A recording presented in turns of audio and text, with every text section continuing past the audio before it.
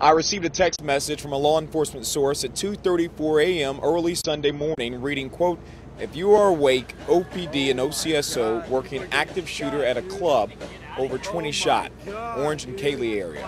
Immediately, I was taken aback by the news and knew the city of Orlando would be shaken and awakened by this massacre. I pulled into a 7-Eleven at the corner of Gore and Orange. I saw two men crying, hugging, visibly shaken to the core. I didn't have a camera crew with me and knew these two would not want to talk about what happened just down this street. I approached them, cutting through the smoke of their cigarettes, and simply said, "Can I please pray for your friends?" Both men started crying, and I began to pray as we held hands in a three-man circle. At the hospital, we had several different roller coasters of emotions. Police detonated a suspicious device when I was on live TV. The quarter-mile distance away was loud enough to create a panic, but we weren't in earshot to know this was a controlled explosion. Also on live TV, unmarked police trucks screamed past us on Orange Avenue with patients piled in the back of those truck beds, and more vehicles and ambulances continued to follow.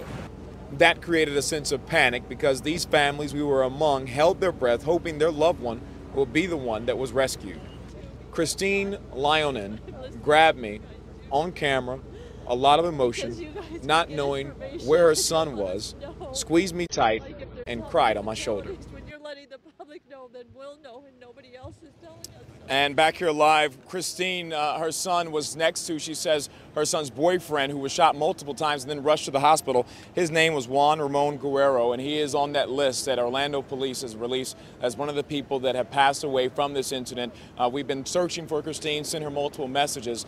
We have not heard back from her. We do not know the update on her son this evening as well. Now, throughout all the great things that have been going on here with the volunteers that have come to the aid of all these people that are suffering so much, we have now just seen our first protester who has also arrived here. It's an anti-gay protester. As you all know, this is a gay club, or very friendly to gays. A lot of gay people were involved with this whole shooting. So for the first time, we've seen a protester who has arrived at this area, but everything else has been nothing but love and a lot of people supporting each other. Reporting live in front of ORMC, Stewart Moore, WESH 2 News.